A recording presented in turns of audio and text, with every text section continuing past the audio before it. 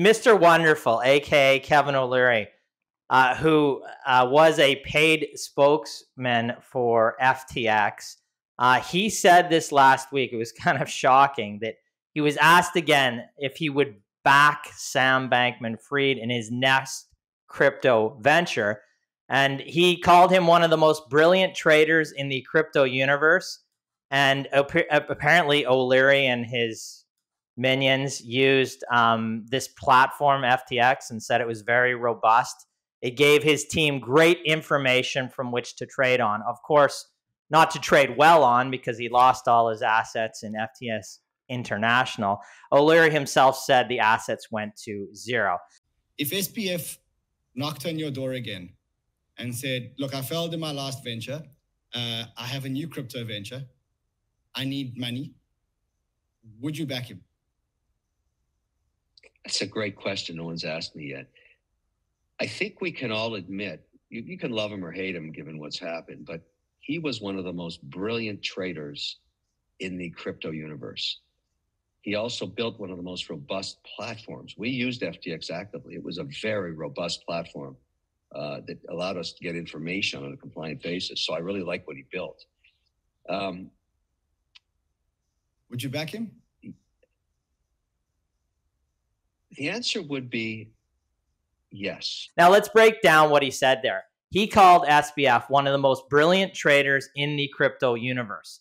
SBF's trading company just went bankrupt and took down the robust exchange that O'Leary is talking about, FTX. Again, O'Leary was a paid spokesman for FTX, and he said that FTX was the one crypto exchange he would trust, compliance-wise. Again, that take did not age well. Now, O'Leary was also... Sorry. No, go ahead, Ryan. Sorry, I'll ask later. Well, he was also asked if he thought, in the same interview, Sam Bankman-Fried would end up in jail. So he paused and said, I don't know. So I'm going to get this straight. He still thinks there's a very reasonable chance that SBF may end up in jail for his actions running FTX and helping run Alameda, his trading company. And yet he still would back him. He went on to describe the way that he would run a business with SPF. SPF would not have operational control. He would have trading control in this business venture that O'Leary has, I guess, in his head. His trading company went bankrupt. I don't know. What the F is O'Leary talking about? I'm sorry. You're not structuring this in a clever way. It's a stupid take. Yep. Perhaps the answer sticks to O'Leary's brand. He's all about the almighty dollar, and perhaps he would again be a paid shill for this new operation. He just doesn't give a rat's ass about anybody who may be losing money on this, who lost money on the crypto exchange or investing through any of the shit tokens, I'm sorry, that were created by this company. I used to really like Kevin O'Leary's takes on Dragon's Den and the Shark Tank, where he would not invest in anything if it didn't produce strong cash flow and growth, and he paid a reasonable price for it. That really speaks to me, and kind of Keystone generally. He seems to have really gone off brand of late with the whole hog backing of cryptos, given the fact that cryptocurrencies do not produce cash flow in themselves. It's hard for him, using his strategy, to value them. He really seems to kind of be flailing here and frankly looks out of his element. I'm sure he was paid well to promote this exchange and its worthless coins, but doubling down, to me, that's the part. Just say you made a mistake and move on, but doubling down on SBF, to me, it's not a good look. To quote himself, I think that his doubling down and SBF should be taken out behind the barn and shot. And that's all that should happen here, but that's just not what has occurred. Yeah. No. Yeah, I don't know what to make of that. I mean, if I go back to, kind of the start of my career in finance, I remember watching O'Leary and Amanda Lang on Business News. And yeah, I enjoyed the content back then, but as I actually, began to develop a clue of how the finance industry worked, a lot of the things that he said, I just felt were inconsistent and really didn't make a lot of sense. But I don't understand why you would make these statements about such a failed investment without, some type of clarification in terms of like what went wrong, what did you learn, did you learn anything? But I think one of the things with O'Leary is that he's built up this persona that just is completely based on his ego. I mean, he named himself Mr. Wonderful. Like it's like one of us naming ourselves Mr. Genius or something. Like who does that, right? Well, that's so what for you somebody. do. Well, Aaron does around the office, but but not publicly. Yeah, it's true. Not publicly, though. At least true. It's true.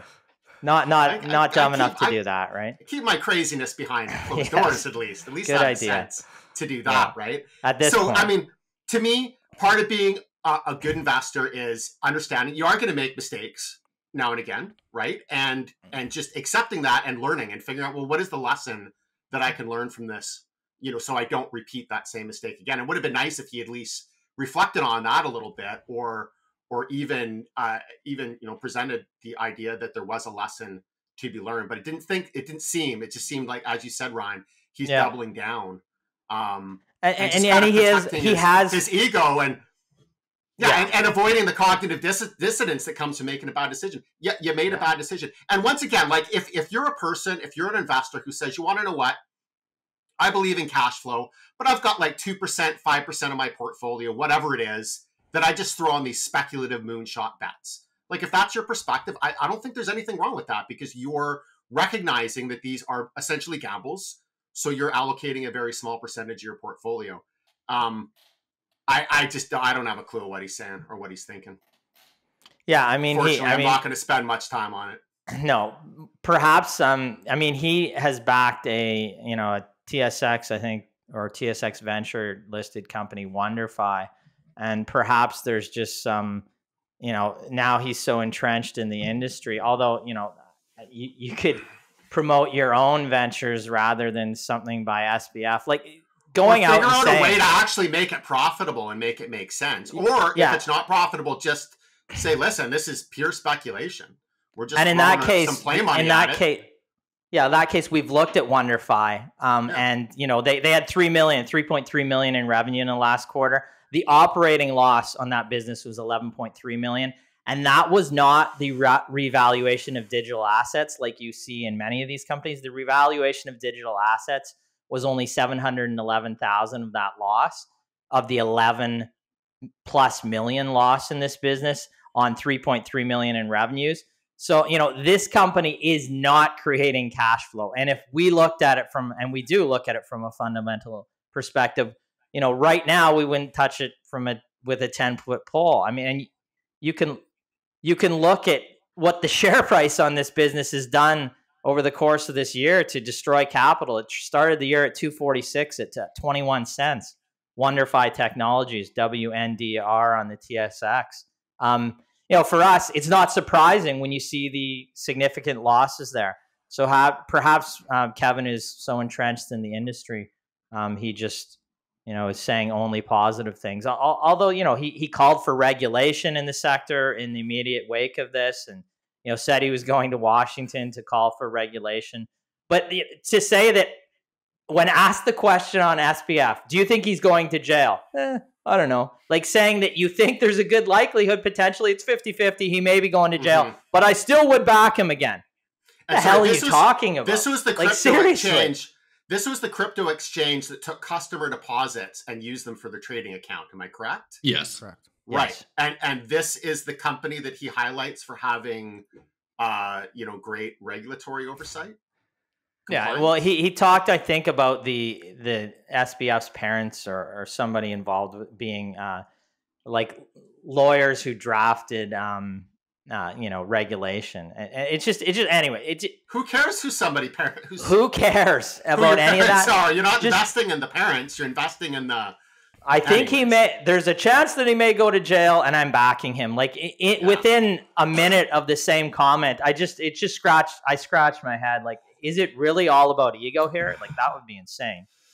I think that it is. And I mean, I've always kind of looked at O'Leary as kind of I don't know, in a way, like a poor man's mini Trump. Kind of like that's the persona that he was trying to get. And like, Trump would never admit that he was wrong about anything. Now we're getting into trouble. Oh yeah, well, whatever. But it's true. Like he would never, right?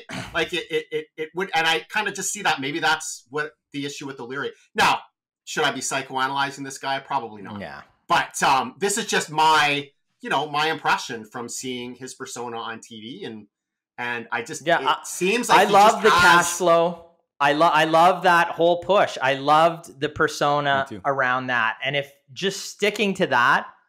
I would be very happy to continue to like it, but here it just doesn't look good.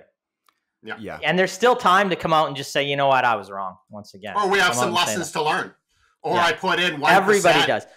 Of my fund or less than 1%, so it's something we can take one thing that on. we talk about and try to teach the guys in the office all the time, and everybody in our office all the time, is if we've dealt with a firm in the past, like a public company, that we've interviewed management team, and then we've seen them do something that either that we think is untoward, that we don't approve of, or if they've gotten in trouble with regulators or anything like that, they've had guidance that they completely missed. And not because there was an extraneous circumstance, because management was being dishonest, in our opinion. We will not invest in that company's second venture or third venture because it speaks to the intellectual quality of the people in terms of, it takes a certain type of character to do some of the things that people do in finance that you see do and you don't like to see. And we just won't invest in their second venture. I think it's something you learn over time with experience. In this case, you've seen somebody do something and then you're doubling down on them. And that makes me angry that somebody would even, come to that conclusion, because in his case, there's a ton of people that follow his advice, and I think it's irresponsible. So, I mean, I think, we can joke around about it, but it's all about silly. investing in the energy of the entrepreneur, right? He had great energy, so. Yeah, like there's been a bunch of rumors. Had a good feeling in my gut. Like on Twitter, there was this guy named Ben Armstrong who started this thing called BitBoy Crypto, from my understanding. And he essentially says, shocking Kevin O'Leary bombshell. I'm hearing he was visited by a group of people who are forcing him to say positive things about SBF under the threat of physical violence and blackmail. Kevin then responds to him on Twitter and says, basically, this is total BS. No. And now, again, I used to like Kevin. Of course, that's what he'd say if this was happening. We're kidding. We're not. Sorry, who is this guy, Brennan, who made this comment? Ben Armstrong. Somebody on the internet made a comment. He's a questionable guy. He's a big. Yeah, he he's is like credible. A big, okay. No, he's questionable at times. He's questionable. Exactly. Yeah. He's like a big Bitcoin and crypto fanboy. Yeah. But essentially, what I don't like is, all of a sudden these guys are going back and forth at each other. All right, now, Kevin O'Leary, you're really pissing me off, he says. And they're going back and forth. And Kevin says, bring it on, It's a bozo. pissing match. I eat guys like you for lunch. I'm sorry, Kevin. Don't. The thing that I think is stupid about that is just that O'Leary is spending his time doing it. Exactly. For this Bitcoin guy, for sure, it makes sense for him. Yeah, I mean, that's smart move. I mean, he's getting him to respond. We'd get in a Twitter battle with O'Leary right now, but I just figured he wouldn't be dumb enough to take the bait. But I mean, if he is, apparently he might be. I know. Ryan, you're on Twitter. Send something out. Yeah, he'll see this and start ripping. Send out my Trump comment. That'll trigger him. Yeah. Oh God. Anyways, right. Kevin, we're calling you to still come out and say you made a stupid statement. Mm-hmm. You're gonna double back and say, I wouldn't back him again. It's not a smart move. And investors shouldn't do that. If you have a company that you've invested in, a small micro cap, a large firm, a mining company, and the management team did something stupid or did something that you think could be fraudulent, came out with guidance that was just well beyond anything that is reasonable, stop investing in that the management team's second and third and fourth ventures. You will do yourself a big favor long term. Stick with quality management teams that have track records over time, or new teams that continue to hit on their guidance over the long term. This will serve you well investing. Do not do what Kevin is doing here and doubling down on somebody who does something that's at all shady. It's just not smart. So that's what we're trying to get at here today, if we want to put it simply. Final question for O'Leary. Would you still back his next venture if he goes to jail and starts his venture from inside prison? Well, Yes. I'm not sure. I don't know. Well, He's a brilliant trader, although he did lose. Very anyways. ethical.